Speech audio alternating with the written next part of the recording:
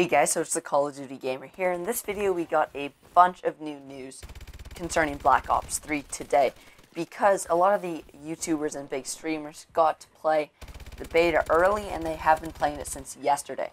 So we learned today that the max rank for the beta is 28. So it's 28, although there are some unlocks that you unlock, for example, level 35, level 40, like the XR2, for example, is unlocked to level 38. The sniper, the 3-burst sniper is unlocked to level 40. Combat axe is unlocked to level 43. And obviously there are still the classified weapons. And classified everything. And you can use 6 of the 9 specialists right now, because 2 of them you don't unlock until after level 28.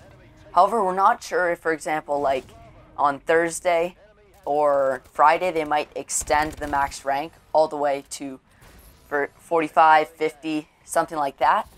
That would be pretty cool if they were able to extend the max rank halfway through the game, as it would enable, like, basically so you don't just, like, unlock everything in the first day.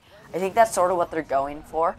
I hope that's what they're going for, because it would make my Road to Max Rank series last a lot longer. That's been it for this video, guys. I'm going to be coming out with a lot more videos today, and obviously over the next few days with Black Ops 3 news and gameplay.